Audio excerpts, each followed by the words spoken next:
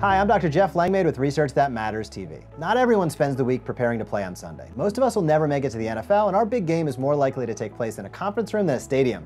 But no matter what you do for work, it's no fun to try to get through your day in pain. Instead of working with the coach on a new play, your day-to-day might consist of long hours commuting, then 8 hours sitting at a desk. You may be surprised to discover that all those hours sitting can actually place more stress on your spine than if you were working out and pushing the limits of your body all day long. It might be too late to change careers and try out for professional sports, but there are a few things you can do to stay healthy and productive at work and home, just like the pros.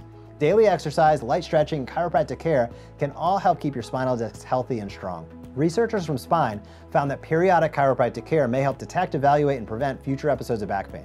Adjustments allow your discs to stay healthy by bringing in valuable nutrients to help the healing process and flush out those inflammatory substances that can cause pain.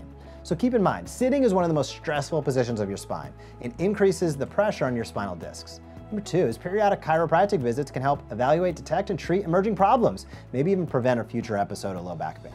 And finally, keep your spine healthy with daily exercise, light stretching, and a good mix of chiropractic care. Instead of catching a game-winning touchdown, your idea of peak performance might include a fantastic presentation at your next team meeting. Don't let pain slow you down either way and keep you on the sidelines. You have made an excellent choice to include chiropractic care as a part of your active lifestyle.